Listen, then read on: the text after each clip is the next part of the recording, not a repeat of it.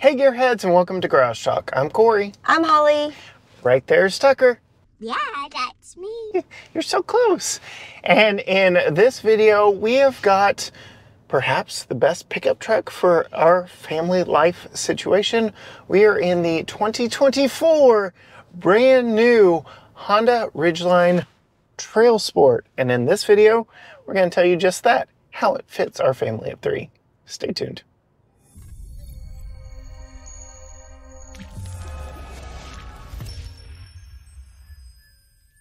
It is springtime here in East Texas, and you know what that means?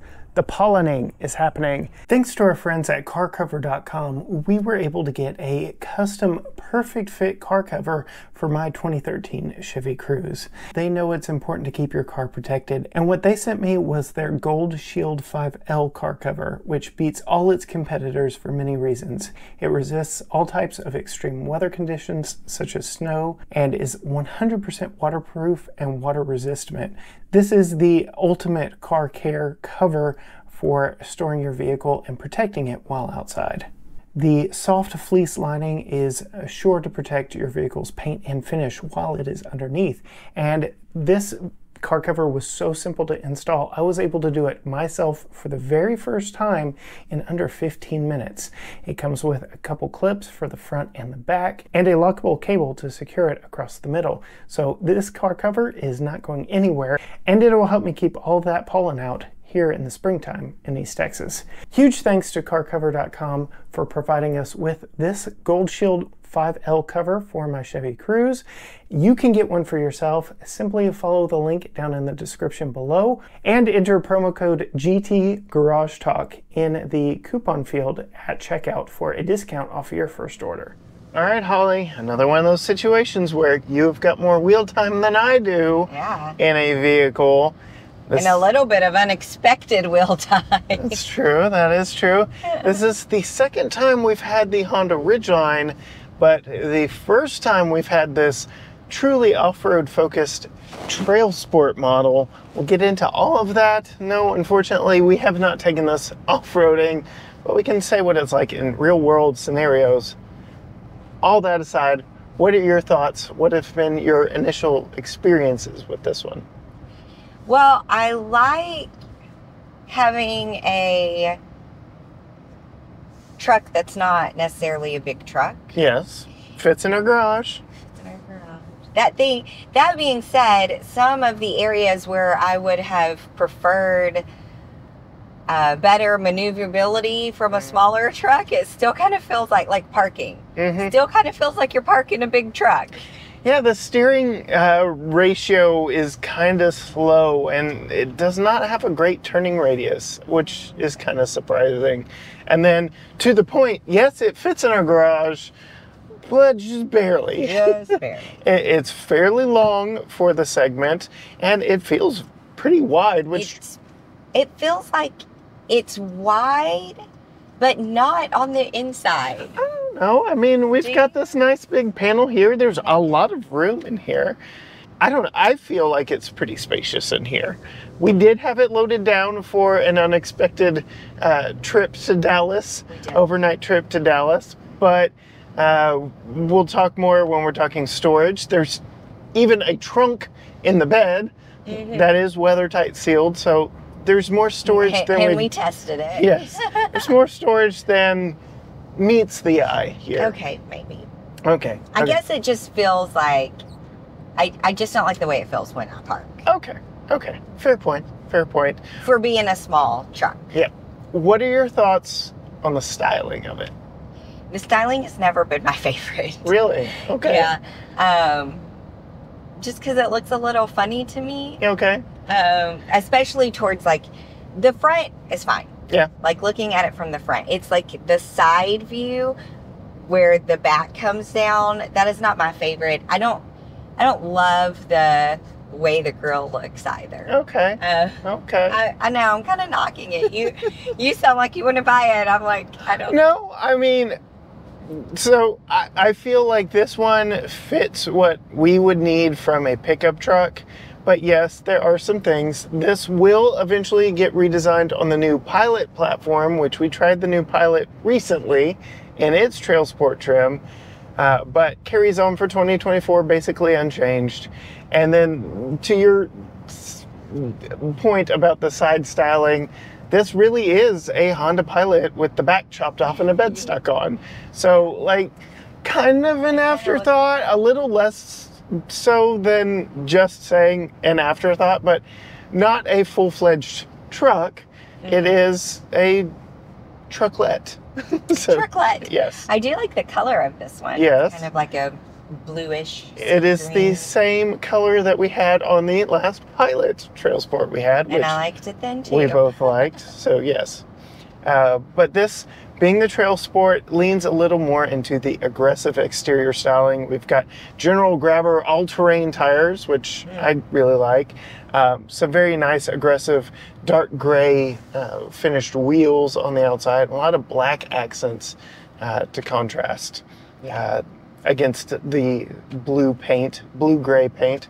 What are your thoughts before we move inside on the tailgate?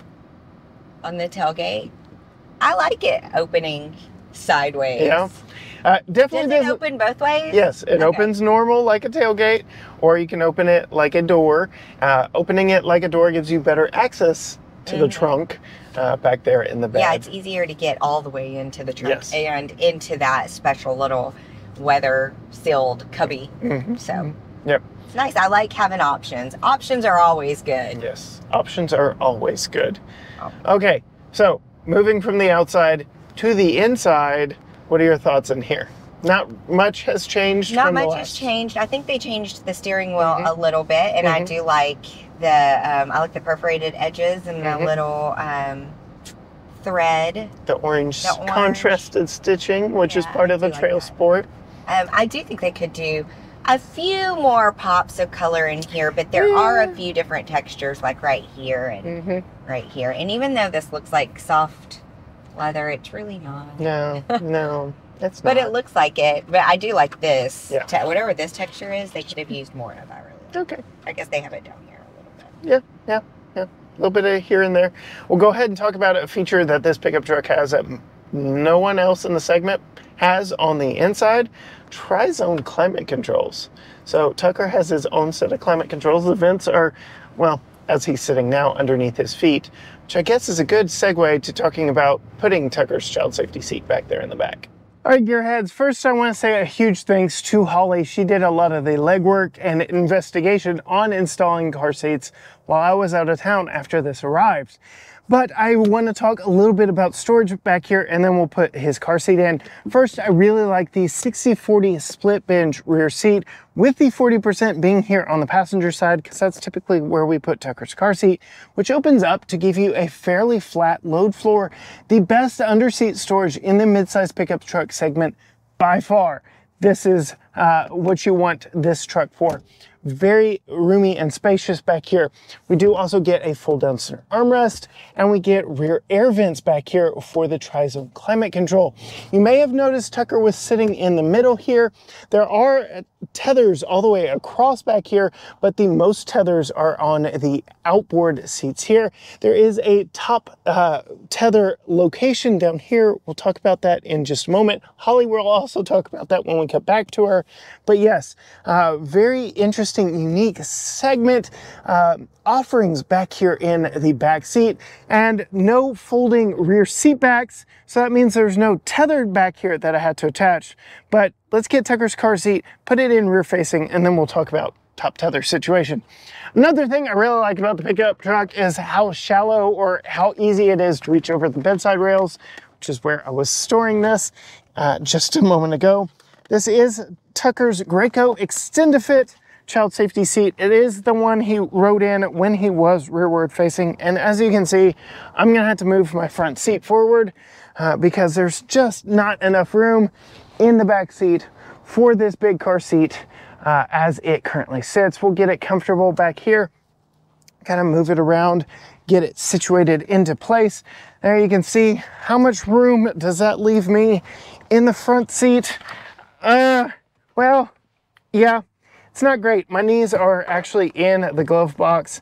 I'm sure I can fiddle with the seat back recline just a little bit, but the good news is, kids don't stay rear facing for long, so we can bring him around and put him upright. All right, this is the part where Holly did a lot of legwork for me, and I thank her so much. She had it installed in the center seat. We do have one lower tether here, and she borrowed from the passenger seat. There is a top tether down here in the very center, but all of that meant this was offset just a little bit further behind the driver, and it meant Tucker was right behind us. But this has a unique situation to the whole pickup truck top tether thing, in that you kind of do this little bit right here. You fish the top tether underneath the headrest. There is a metal rod back here that you have to fish the top tether strap around, but you can see now it securely holds it into place.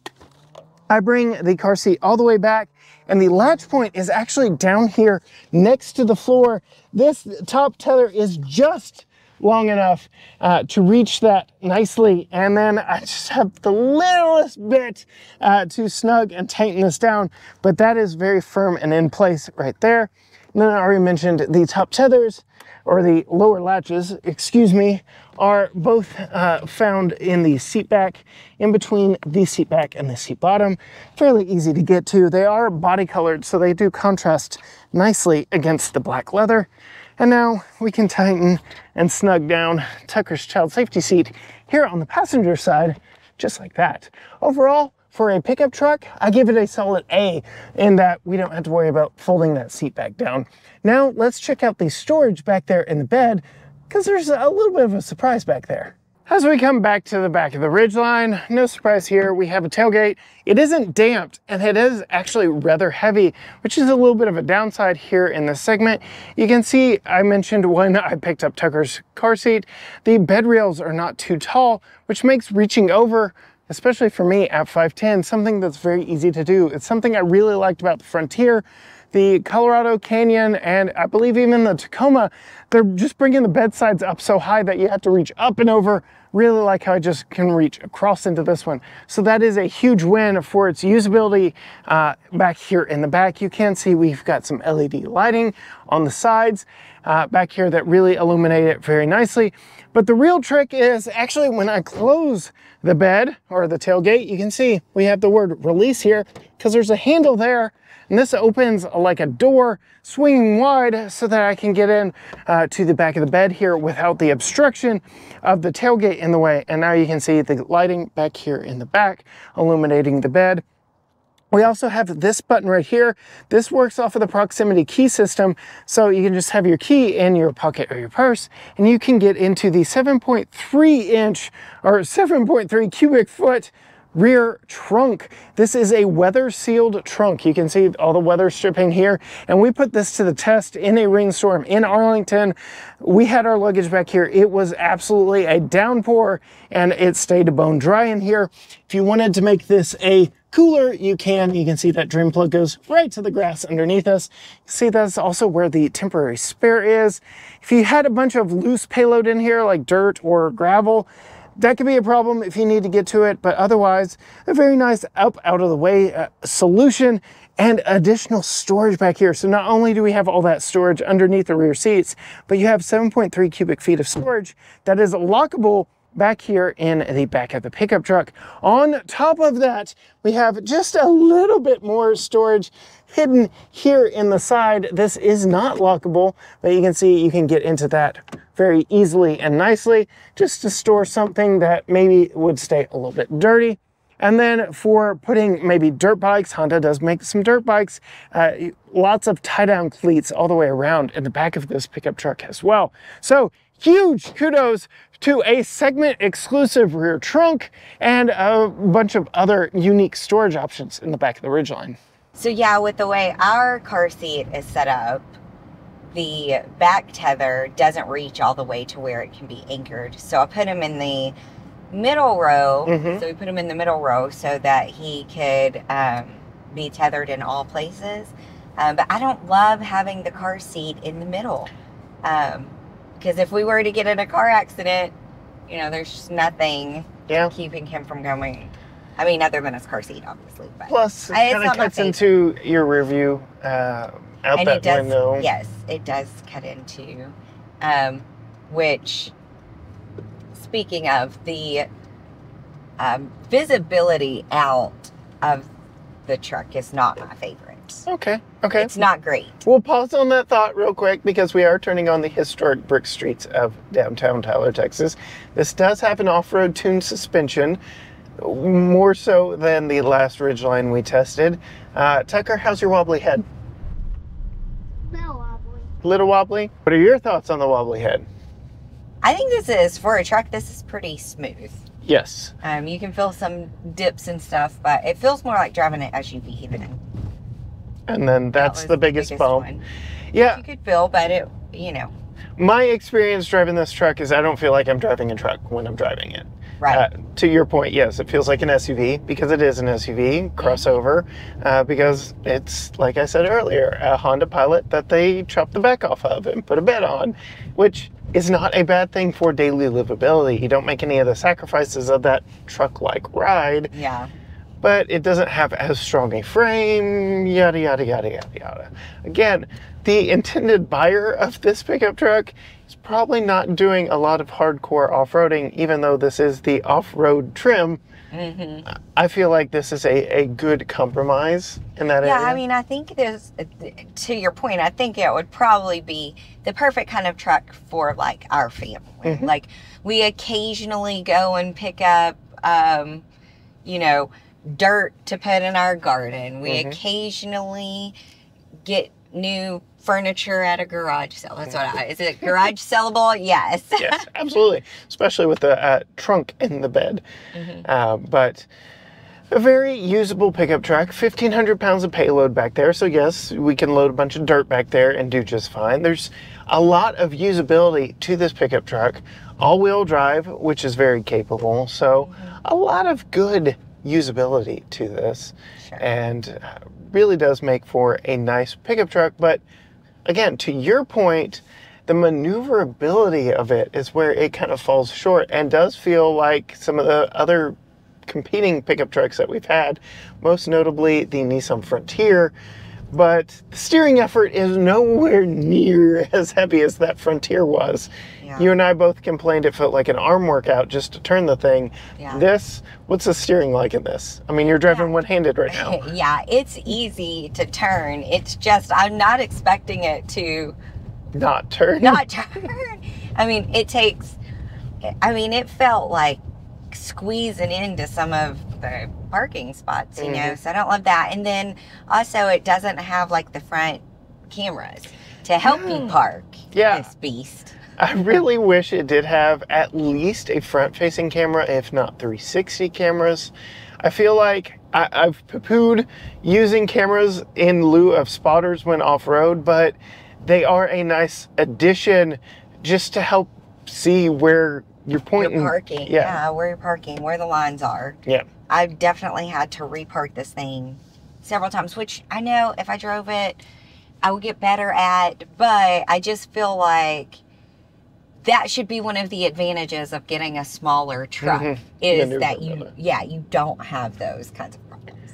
Now, you had spoken of before doing the wobbly head test, visibility not being great out of this. We do have blind spot monitors here. We have this little bit of extra window here, but we've noted Tucker's car seat's in the middle. That takes up a little bit of the back. That takes it. Yeah, the headrest on both sides are all the way down. That takes up most of a window back there. And then I feel like these back windows don't go far enough back to make up for it. They are big windows on the sides, but they stop a little bit too short to make them useful for not being able to see out the back, in my opinion. And I am a person that I use the mirrors, I use the They're back, nice and big. and I also use my head. Yeah. But it was pretty much useless for me to look back behind me driving in like Dallas traffic or something like that to see everything that I felt like I needed to see. Some other interior comforts here. We already talked about dual zone climate control. We do have heated front seats up here that remember where they were set. That's nice. We have two-person memory on the driver's seat that is tied to the key fob. So we're always only given one key fob. We're given key fob number 1, which is my seat. You noted that it reprograms every time we start the vehicle to number 1, but just a simple button push puts you back into number 2 over there. Well, yeah, after you explained it to me that it was set to the key, I was like, oh, that is kind of convenient. Yep. If we were both driving it, that would be. If we owned it, it would work well. It would work. I don't. The seat does set back to let you in and out of the car, I guess. As a short person, I don't love how far back it goes because I almost have to get off of the seat to get it started to put it into my seat position. Yeah. So it's just a little annoyance, I guess, every single time. But that is tied to the key fob. It is a nice small. No, I'm talking about the natural one. So yeah. What about storage in here? We kind of glossed over. There is a lot of storage, and I do like the cubbies that we have. So we have like a little cubby here. I love this cubby in the door and a cup holder over here, but this cubby is my favorite. How many cup holders are in this thing? This little cubby is my favorite too, and it's perfect for lipstick or sunscreen or sunscreen as we have right now. I like that. Ooh, decent sized glove box right here. You can lock the trunk back there, hidden behind in there, but not really damped, and it's hitting my reflex point every time I drop it down, so I'm kicking. But fairly good sized glove box there. And then the space under the seat back there. Yes. Love that. The seat pops up, so you can put something even bigger back there, but I used that all the time for my purse, some computer equipment, like all kinds of things. I would say this and the new Toyota Tacoma probably have the best underseat storage in the back seat. This having the best in the segment, followed by the non-hybrid Tacomas having better underseat storage than most in the segment. But yeah, very nice 60-40 split bench seat. So very convenient for getting in and out of stuff back there. Other driving impressions, power and acceleration, stuff like that. What are your thoughts there? I think driving it has been nice. It's been normal, what I've expected, like as far as power goes. It can scoot up in front of things. I mean, I wouldn't say it's a super powerful truck, but it's enough to get you here and there. And I was driving in Dallas traffic and scooting onto the highway and stuff like that with no issues. Yep. In a segment that is quickly ditching the V6 engine for turbocharged 4 cylinders, this is one of the 2 that still gives you a naturally aspirated V6. It's a little on the low side of power in the segment, but not being turbocharged, just being a good naturally aspirated V6, it works fairly well. No complaints. But I'm surprised you haven't hit this button just yet. I already did. The engine start-stop button. I already did. You missed it. Okay. But yeah. The engine start-stop is a bit annoying. But other than that, fairly good. Worked for you getting to and from Dallas. And made for a good, comfortable road trip vehicle for us, even loading it down as we did. Any other thoughts before I find the window sticker and we talk price? I don't think so. Okay. All right, window sticker on this. First, we'll talk EPA rated fuel economy, 18 city, 23 highway, 20 combined. Since I reset it, we're seeing 20.4. Most of that being highway, but we've also been tooling around in city driving, so I'd say fairly accurate to the window sticker. Care to guess the manufacturer's suggested retail price? 48. No. No. Higher? Yeah. Oh, yeah. Oh, is it because it's the TrailSport? Yeah. Oh, okay. 55. Yep.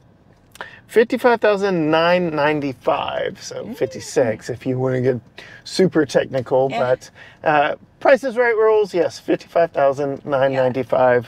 So I guess a TrailSport would not be as expensive. A non-trail sport? A non-trail sport, Right. that's what I meant. Right, Sorry. right. That does add some, like I said, the wheels and tires. We have an oil. The tires are nice. Yeah, we have an oil skid plate underneath to protect the oil pan from damage off-road. And it does give it a rugged look, which is very popular. I feel like this pickup truck is going to be very popular for the segment that really likes Hondas. They advertise it with dirt bikes in the back, which is a big selling point for them. So I do think this is a strong contender in the segment, especially for families like us who don't need a traditional pickup truck as much as they need the functionality of a bed. The gas mileage is better. Yeah. It's better than a big old F-150. Right. So, well, there you have it. If you want to see more from Holly from Tucker, some behind the scenes stuff, go find her on Facebook and Instagram at Female Consumer. You can find all things GT Garage Talk at GT Garage Talk, Facebook, Instagram, X, TikTok, YouTube, Threads, all the things at GT Garage Talk. Or you can go to gtgaragetalk.com. But as for us, in our city life here in the 2024 Honda Ridgeline Trailsport, got to get them all in there. Until next time, gearheads. Bye.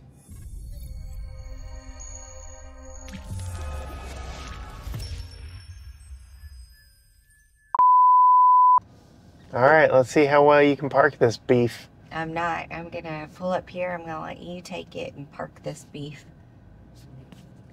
for me.